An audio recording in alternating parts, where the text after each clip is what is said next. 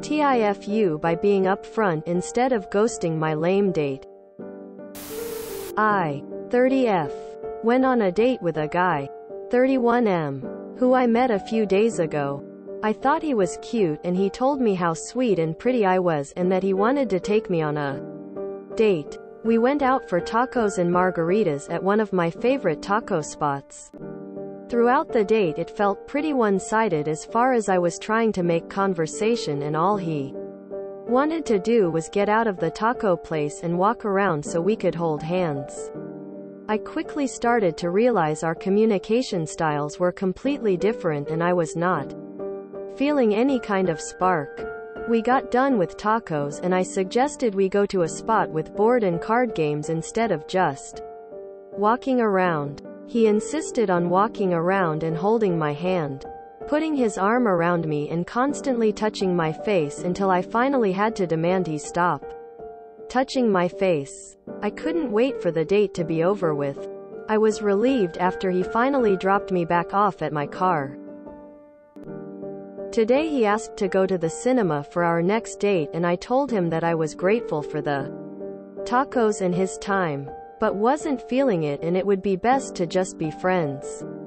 He responded with, "I don't buy food and drink for my friends, you drink 2 drinks and food I need $30 back." I don't even know how to respond to that. I'm feeling like I guess I should have just ghosted him. TL. Doctor, I went on a date which was a total dud and he thinks I owe him $30 since I don't want to continue dating him. Update. I haven't responded and now he is calling me a scammer and that he knows another guy from the bar I work at that I pulled the same scam on. This is funny to me because this guy is the only person I've gone on a date with that I've met while bartending and he has only lived here for 10 months. He is threatening to talk to my employer about this scam I am running. This is also amusing as my boss and I are very close and he is the owner of the bar.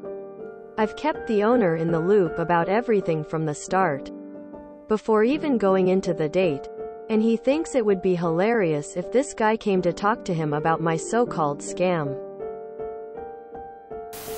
Yeah, just block him and move on, you didn't fool. You gave him a chance and now he is salty you aren't into him. Set your boundaries and move on. This is a weird one.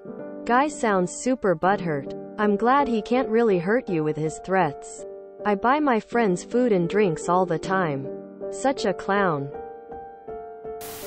He's just proving your instincts correct. I really do not like my face being touched either. By anyone, so I get you.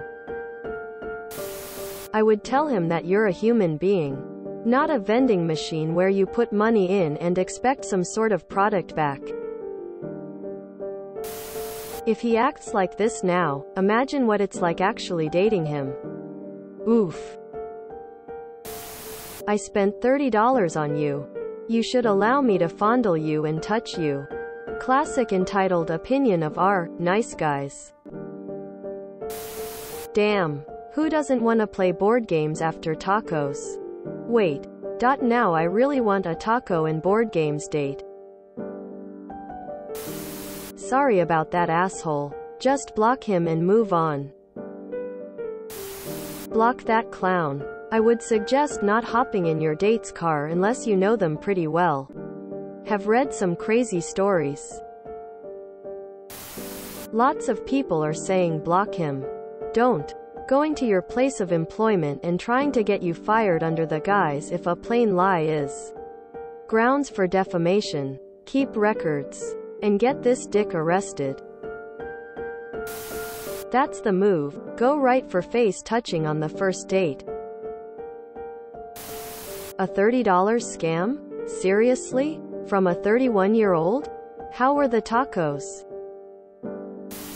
Be careful. Sounds like you got a nut.